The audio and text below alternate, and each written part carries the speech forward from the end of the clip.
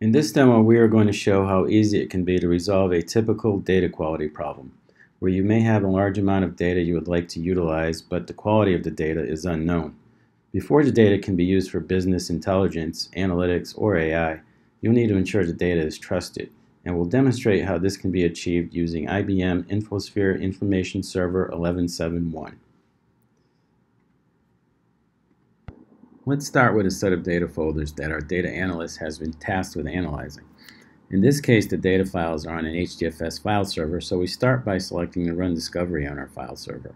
We then choose our discovery root path, which enables us to discover any data that may be in that root path or its subdirectories.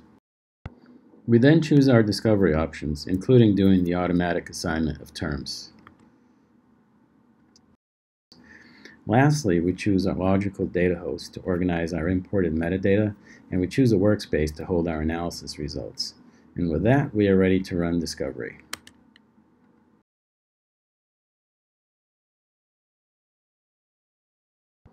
And now that discovery has completed, let's start with a workspace dashboard showing a summary of the data that was analyzed.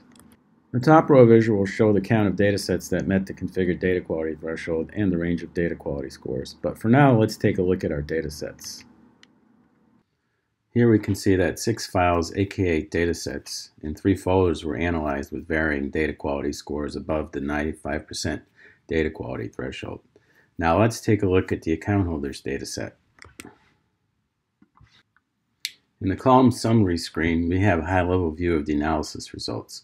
We could see that the majority of terms were assigned automatically as part of the analysis. For columns that didn't have terms automatically assigned, we can assign the term manually. So we'll select the column account holder ID in the columns list. Then we'll go to the governance section and we'll turn on edit mode and assign the term customer identifier.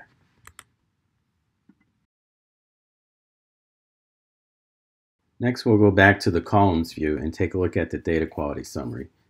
Here we see all the data quality dimensions that are being used in this workspace and all the columns which have violations for the given data quality dimension. And from here we can also drill down on individual columns to see the actual violation records. Now let's take a look at the individual columns to do a closer inspection. We'll start with the account holder ID column and take a look at the format summary of the column values. Here we see that the format varies from 1 to 4 digits. However, for this column we want all values to have 4 digits, so we'll mark the other formats as invalid.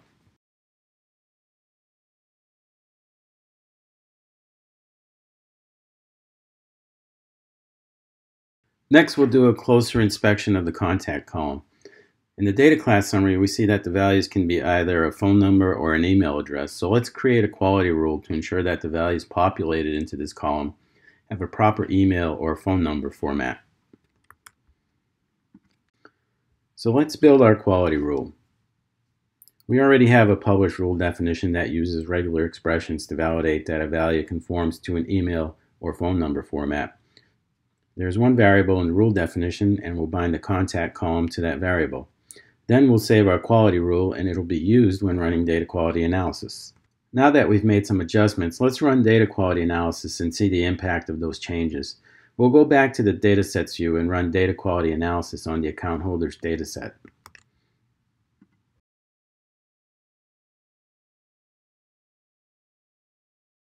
Once the analysis completes, we can see that our changes have led to a lower data quality score. And we can also see that our dashboard has been updated to reflect that. And from the dashboard, we can take a look at the data sets that are below the data quality threshold. Let's take a closer look and see how our changes impacted the data quality score for this data set. For the account holder ID column, we could see that the data quality score has dropped to 65%. And when we take a look at the data quality summary, we could see that we now have 1,000 records that violated the format data quality dimension. For the contact column, we could see that adding a data quality rule has dropped the data quality score to 83%. In the data quality summary, there is a new data quality dimension for the quality rule. And there are a number of violations, which we can drill into to see the failed records.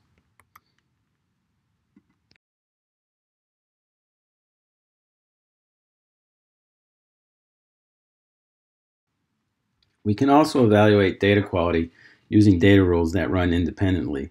So let's take a look at some other columns. For the age column, we review the formats and see that there are some values with single digits. As there is a minimum age requirement for the records in this column, let's create a data rule to flag those records which don't meet this requirement. We already have a published rule definition for the minimum age requirement, so we'll create a data rule in our workspace. We'll provide a name for our data rule, and then we'll bind the column to the rule variable.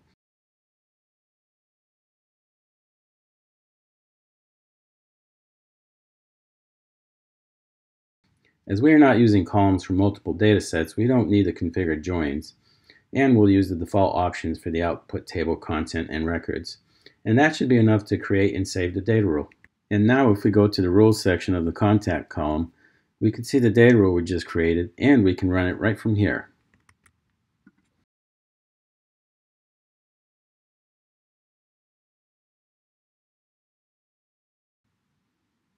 While that data rule is running, let's create another data rule.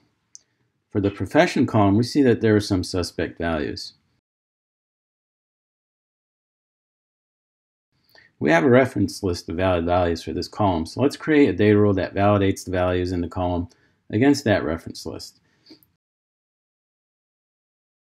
We already have a published rule definition that uses the reference list, so let's create another data rule in our workspace. As before, we'll provide a name for our data rule, and then we'll bind the column to the rule variable.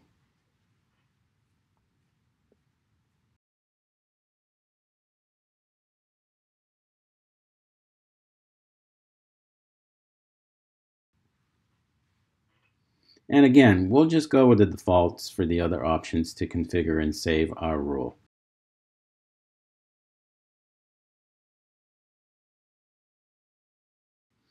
Our data rule is ready to run, so let's run it.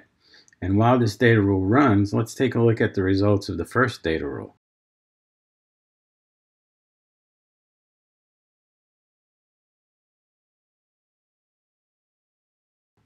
We'll go back to the age column and go to the data rules section. From there, we can choose to view the run history, and that will take us to the run history view, which shows us a history of each time the data rule was run. And we can drill into each of those runs to view the analysis details.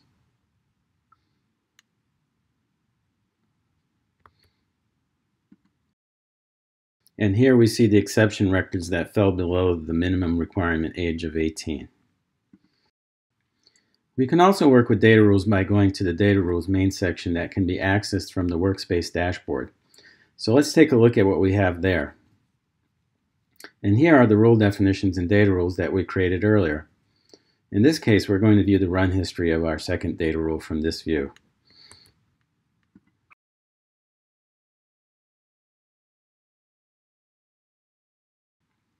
And here are the exception records. We can see that the values do not match the expected values in the rule definition reference list. And we can see the summary statistics and details for this particular analysis run.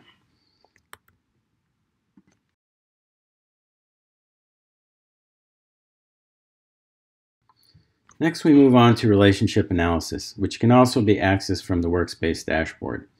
Relationship analysis allows us to identify potential primary key foreign key relationships, as well as identifying columns with potentially redundant overlapping values. Let's take a look at the three data sets in our Bank 3 folder to see if there are any relationships between them. We'll select our three data sets and then select Run Relationship Analysis. We do have the option to identify potential multi-column key candidates.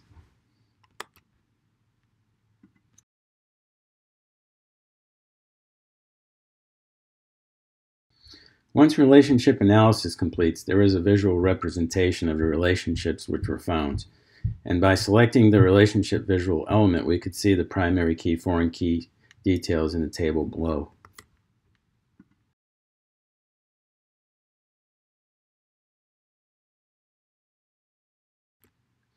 Lastly, we end up back at our dashboard, and we can see that things are starting to get more interesting, such as an overview of the number of data sets which have good and bad data quality, the types of analysis that have been run, and potential relationships which have been found.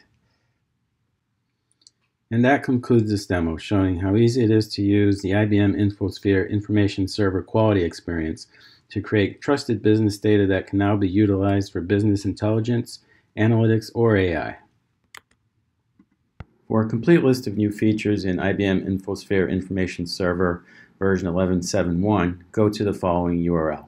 Thank you.